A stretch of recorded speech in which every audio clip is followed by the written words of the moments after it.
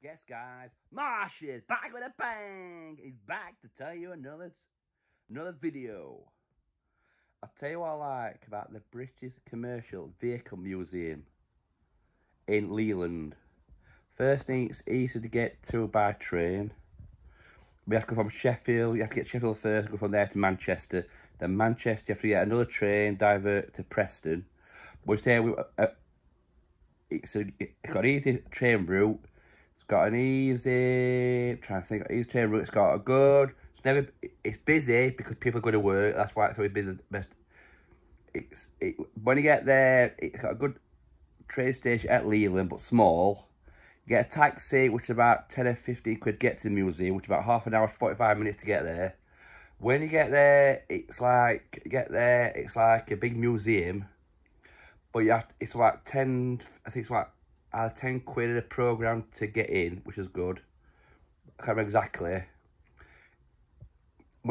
It's a very big museum. When you get inside, you give yourself an iPad and and you can go around like checking all the history of each vehicle, like Royal Mail stuff, take pictures. It's got a good cafe, but they were shut it down because they were trying to renovate the cafe. Got a good souvenir shop with good souvenirs. I like buying souvenirs for my nephew. It's got a good some of the vehicles you can sit inside, which is good. Sit inside and see what it feels like being inside a vehicle. They had like Royal Mail vans, they had ice cream vans, they had buses, they had all stuff like that, which were good. It's a very good museum. I do recommend going to see the museum. It's I think we came out. It's got other aspects about the vehicles, like how much petrol they used, if it were a police van, how many accidents they caused, and stuff like that, which was good. They've got, you can sit in a lorry and test out the lorry, see how good you are at driving a lorry, which has got like a simulator. My wife did that and I watched it. It was good.